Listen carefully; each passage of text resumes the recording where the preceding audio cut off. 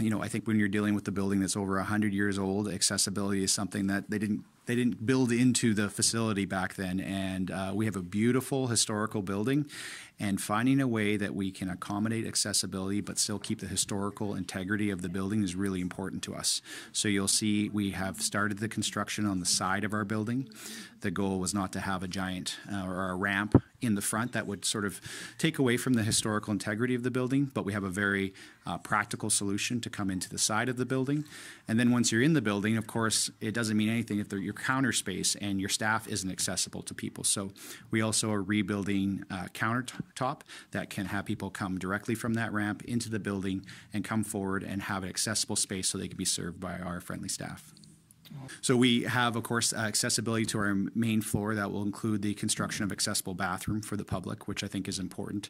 And then, of course, long-term, we are in a building that we are looking at options to provide access to the second floor, which I think is very important. We have to find a way that is fiscally responsible to do so and also very practical while working with a building that, again, is over 100 years old. Yeah, we are definitely looking at a lift system. We just have to find a way to incorporate it in our building that can be done, again, fiscally responsible way and a practical way, but there's definitely some interesting ideas coming forward, and we will be looking at that through our next budgetary process.